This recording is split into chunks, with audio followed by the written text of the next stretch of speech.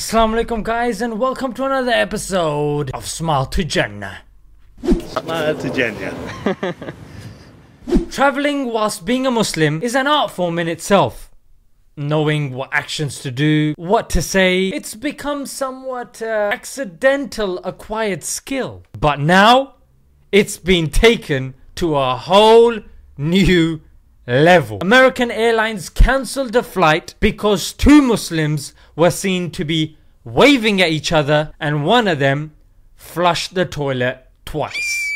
Now before, for you to be profiled as a Muslim, it was what you said. Now however, you don't even need to say anything. Just the sign language is enough. Now I guess they're trying to make Islamic profiling more accessible to the deaf community as well. They want to get even people with disabilities involved. How very thoughtful of you, mate. And what on earth is this about flushing twice? I mean, what if the guy had a dodgy curry and now he's flushed once?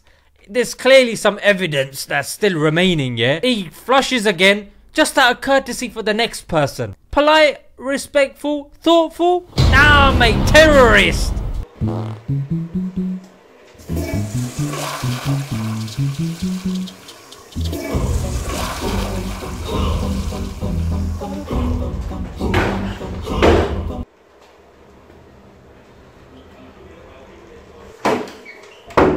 So in other words, if you're a Muslim and you go to the toilet and you're done, don't even flush, mate. Forget flushing twice, don't flush. Leave your skid marks there for the next person to come and enjoy it. Hey, at least you're not gonna get chucked off the plane. I mean, it's clear American Airlines is ahead of everybody. They know that terrorists have had enough of killing and maiming people. That's yesterday's news, mate. They're going into something more sinister and more crafty. Yeah, their role is now in the toilet flushing and waving part of God knows what, mate. I flipping forget it.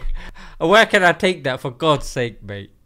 American Airlines Guide to Spotting Terrorists. Remember, one flush, good. Two flushes, terrorist, extremist, jihadist. Nodding, good. Waving, terrorist, extremist, jihadi. Remember these differences or you could die.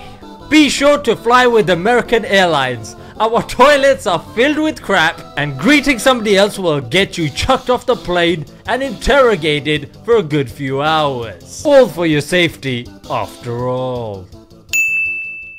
And afterwards, when they were asked for a statement, they said, oh, we did this because we had security concerns. It's fine to have security concerns, but those concerns have to be logical and valid. You can't just say security concerns and do dumb things. That spreads unnecessary fear and panic. American Airlines, realize it's difficult enough traveling as a Muslim without you guys stopping us going to the toilet and waving to our friends. There must be somebody watching from American Airlines with a brain cell in their head. I know I'm asking for too much, yeah? Sort yourselves out, guys. For God's sake. Allow the flushing at least, yeah? Until next time, guys. Assalamu alaikum.